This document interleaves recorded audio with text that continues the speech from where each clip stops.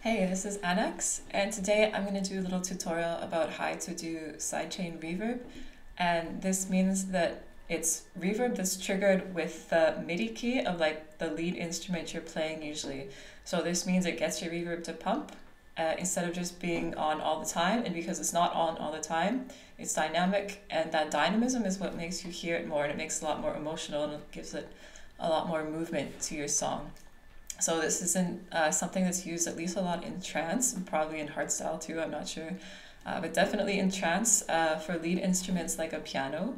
And you want to use like a cleaner instrument like a piano because it doesn't bleed through that way. And by bleed, I mean the tail, so the lower decibels, the lower volume parts of your notes after you release the trigger, you want them gone. So those lower volume parts don't interfere with your reverb. So you either want to hear the instrument or the reverb. So one or the other, at least when referring to your lead parts. And when I say clean, I mean when you play a piano, the note will sound like this. So it's basically an on or off thing. This is compared to like if we do a pad, which is not playing. Okay.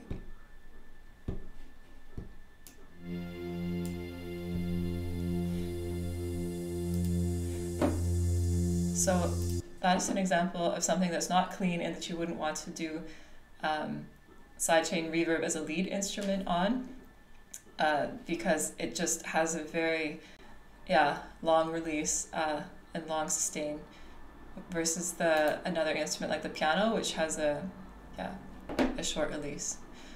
So what I did here, I'm working in the key of F minor, and I did a little arpeggio. So an arpeggio is like repeating notes at different chord intervals within your scale. And the scale I chose is F minor. And the chord progression I used for my arpeggio was...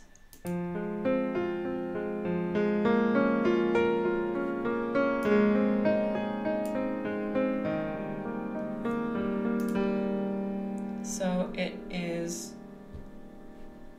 1, 4, 3, and 7.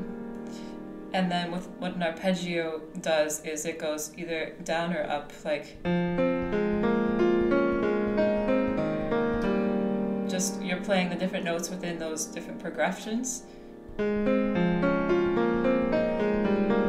just in a different order at whatever frequency you want. So I think here I made them, eighth notes or 16 notes or whatever. Yeah, eighth notes. Okay, so the reason why you hear that resonance here is because when I recorded it, so I recorded this on my piano. I have like an actual like Roland piano on the other side of the room, and it has a MIDI cable that goes all the way to my computer and my setup on this side of the room. So when I played it in, I used the pedal, like I actually had my foot down on the pedal when I was playing this, so that's what makes the sustain. And the reason I'm telling you this is you want to dry out your MIDI clips, your MIDI notes, and because you want to work with as clean a sample as possible, so you make the distinction between the note and the reverb as clear as possible. So the reason why you hear that bleeding is because of the sustain pedal. So what I can do to take this off, so like this was all the stuff I played in, and I just wanted to focus on the last part here. So in the session view of Ableton, if you see where my mouse is, this little purple thing, you go down to the bottom left and you click this envelopes button, and this opens up the envelopes view in session view. And you go to MIDI control, and I just want to take off the hold pedal. I guess the hold pedal is the one that was making that sound. So I just want to right click and go clear envelope, and it'll get rid of that. So that's what I did to clean this sample, and then sometimes you have to just duplicate it to a new track for whatever reason, and then it works. So instead of something that had a sustain, then I get something like this. I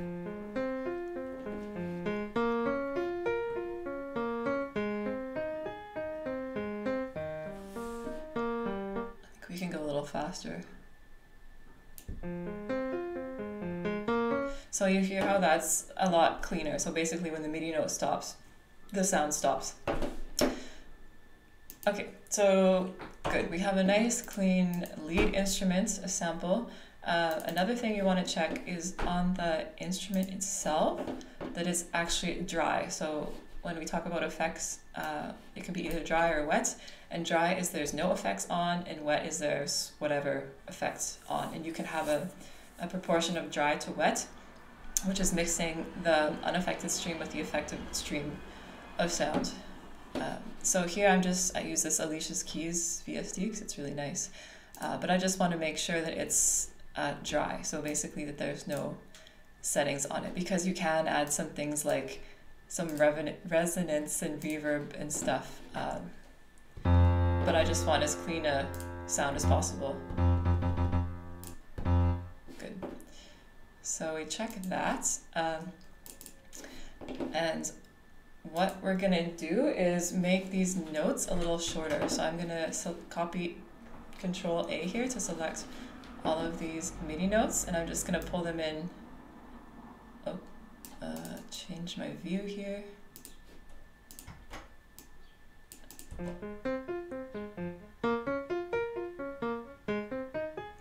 Okay, so we gave them some room to like breathe. So basically with the sidechain, what the compressed reverb is going to do, so you take this note and use it as an input. So you sidechain your reverb with this note as a trigger. So whenever this note is being pressed, the reverb is not being played, and whenever this note releases, then the reverb is being played, and vice versa.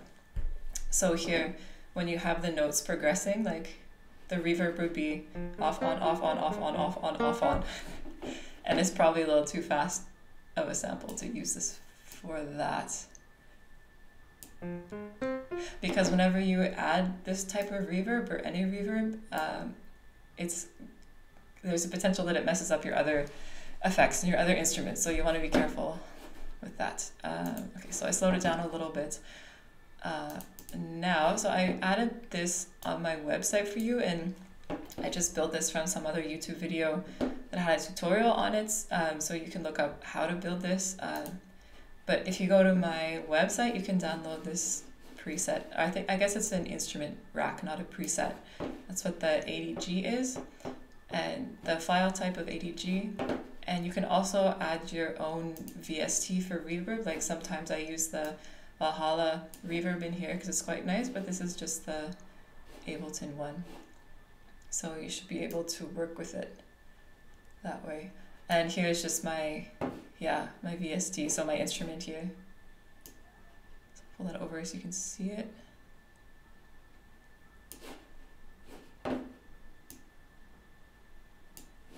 Okay, so what I have here, so basically we have, we're splitting this track, we're splitting this channel into two different tracks or two different channels. And this is called through an effects chain.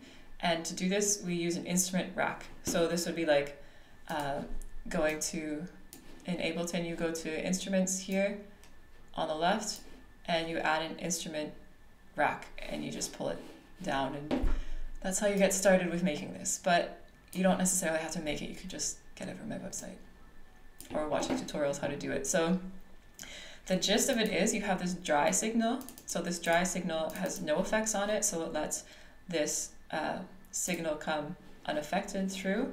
And the reverb is what has reverb on it, and it also has the compressor on it, which tells the reverb whether it's going to be turning on or off. And the benefit of doing this, so another way you can make reverb in Ableton, of course, is to just use this return track. So on the basic template for Ableton that comes with it, track A in the return is reverb, and track B in the return is delay. And you just use these little sends to the return tracks to influence how much you have going to that return track. So if we didn't want to side chain our reverb, we could just send it through with a send.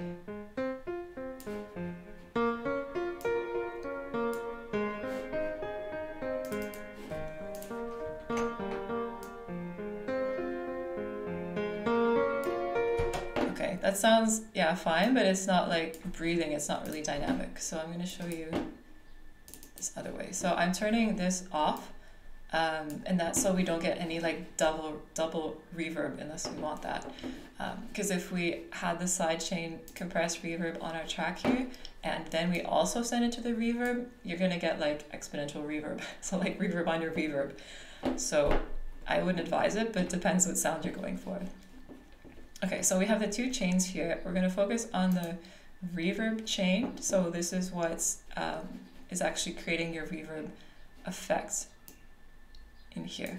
So here we have this reverb. This is like adding audio effects and then a reverb down here. So I think I have a concert hall. These are just presets. They're not different reverbs. They're just different presets of the effect. So here we have the concert hall reverb. And we also have the compressor here. So this would be the same as adding an audio effects and then dragging a compressor down. So that's just how you build your racks here. Yeah. So with the compressor, so you see the audio from has no input now. So that means whenever this plays, oh, it's off right now. Oh, it's on.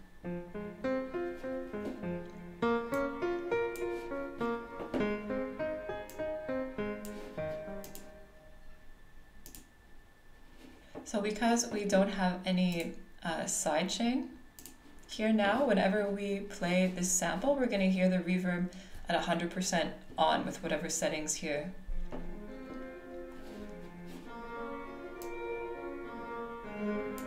So that's like you hear reverb all the time, basically. Well, with the respect to the frequencies that it's cutting off here. So with this concert hall preset, you have it cutting off the higher frequencies. So with a knee, but with everything over like, yeah, 3,300 kilohertz. And then you also have some diffusion, but I'm not going to touch that because this is just a nice setting for your reverb. This means that you won't hear those especially high frequencies reverbing. So it also makes it cleaner in a different way. So this is when we have no sidechain. So this compressor doesn't matter right now. But when it does start to matter is when we have audio input from our track here. So I'm going to rename this track so it's clearer. So I'm going to name that piano. And then we just select audio from, and then this piano here. So basically taking the audio from itself. And then when we do that and we play it, we see this this compression start to give us something. So there starts to be an input on this compression. Now what we can do is affect the threshold, and that affects at which kind of loudness level of that piano input, so of that instrument input, it's going to start compressing or, yeah, getting rid of the reverb.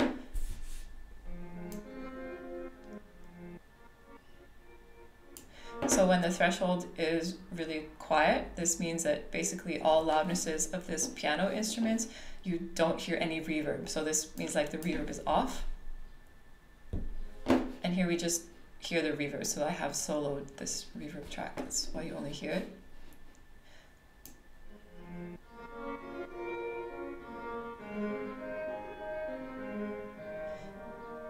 And if it's up here, you only hear reverb, so you have no compression and release.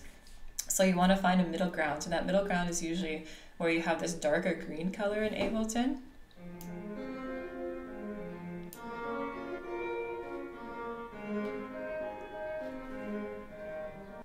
And that means it's, yeah, at a nice level. So it's not completely below all your transients, so the peaks of your sound that give it that like interesting dynamism, and it's not completely off. So just find a middle ground between there. Okay, so I'm gonna do a couple things. I'm gonna take these notes back out again because it sounded a little jarred when we had that sidechain reverb on, and I'm also going to make all of them oops, sorry, make all of their loudnesses the same. Because there were some like really sharp points. It didn't sound very good, especially with the reverb.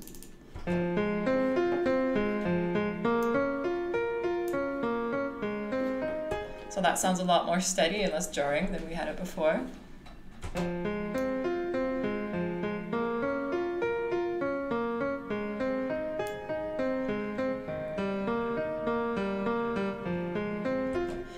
And then we can also work with this release to create an envelope around that sound, so around that reverb that we were making. And then to see the type of release, so the type of note we want to be creating, I have a little cheat sheet here, so you can go to my website and it's under tutorials, and you go under BPM tempo to note length conversion. And then, so now we're playing at 100 beats per minute. Then you'd go to BPM and you'd see what makes the type of note length that you want to create. So here, we could want like a 16th note or something, because we know we're playing in, is it 16th notes here? 8th notes. So we can see, okay, 16th note is 150 milliseconds. So see how that sounds, or else we could try, 300 milliseconds for an 8th note.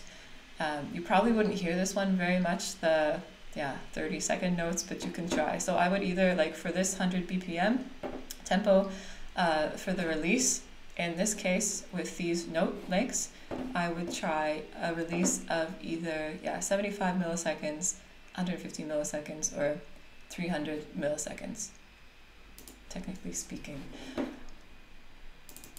Okay, so let's try first this 150.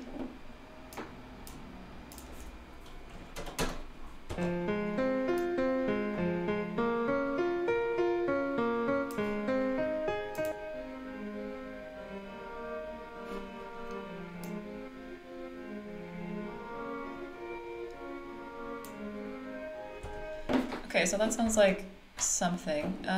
We could also try it a little shorter, so 75 milliseconds, so basically half. And you hear how that's quite a bit sharper.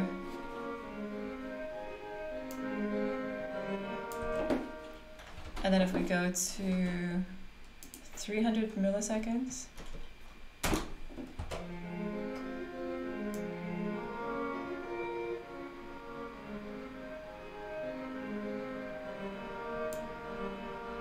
that's also okay. It just also depends what else you have going on in your song. And if there's a lot of elements, even though 100 beats per minute is quite slow, but if you have a lot of other stuff going on, it can get really messy. So then you'd want a shorter release. And the same the other direction. So if you don't have a lot of stuff going on, you can make a longer release because you have a lot more area, so like a lot more room to breathe.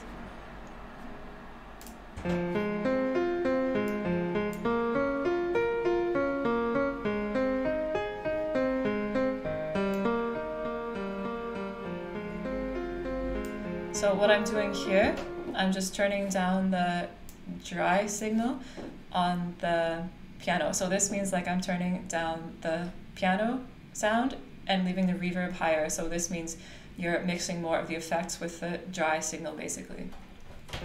So we hear more reverb and less piano with respect to what we heard before.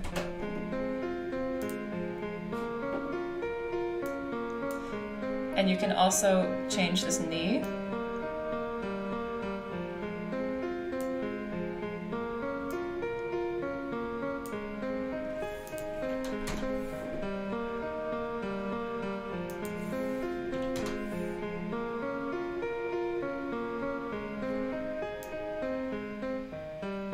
And change the decay time.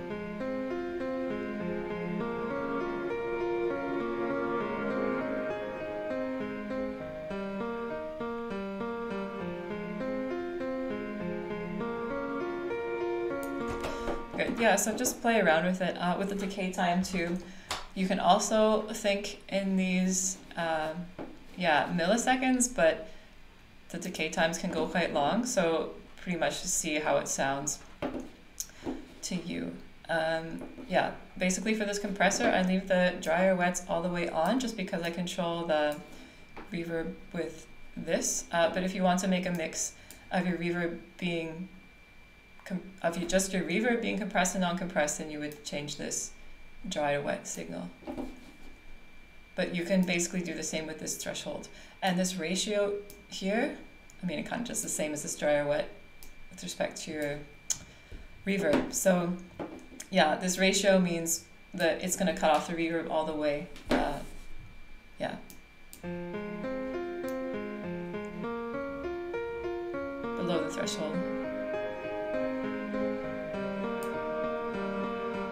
So that's just what it would sound like with the sidechain reverb on. So you kind of get it pumping with the reverb with respect to how your notes are playing.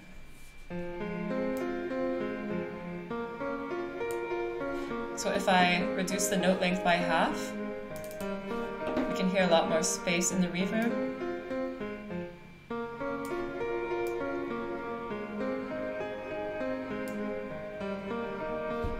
Yeah, that's a bit staccato, so for an emotional thing it's probably a little too much staccato, but yeah, you could always increase the length between these notes as well, and then you get a lot longer, slower area in which you can apply your sidechain reverb. So this would basically be how the final sidechain reverb effect sounds.